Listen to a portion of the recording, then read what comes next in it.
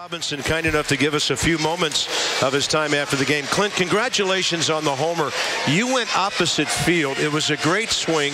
Take us through that at bat, because it was your third time up. You were still hunting that first base hit. Yeah, Kohler threw well. Before that, I'd had some trouble getting him on the plate, and he just left a changeup over and put a good swing on it, and the rest is history.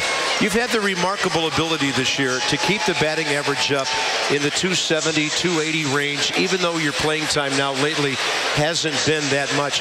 How hard have you worked in your time before ball games to stay ready for these opportunities? I try and work extremely hard. I try and get out there early and, do my ground balls and the outfield work, all that stuff to stay ready defensively. And then in the cage, I don't really change anything. I show up every day to the ballpark expecting to play, and if I don't, I have to shift my focus. But I get in there and do the same cage work every day, approach BP the same way, and, don't really change anything. And Clint, obviously you guys knew the Mets lost before you took the field tonight. Is that an advantage? Do you approach the game any different knowing that? No, not really, because, if we go out and take care of business, that's all we can control. So, we saw that the Mets had lost, and, it was a good opportunity for us to gain a game, and, we came out and took care of business. Hey, Clint, if we gave an MVP off the bench this year, you'd be the guy. Congratulations on a nice evening. Go enjoy your teammates. All right, thanks. Appreciate it, guys. Clint Robinson,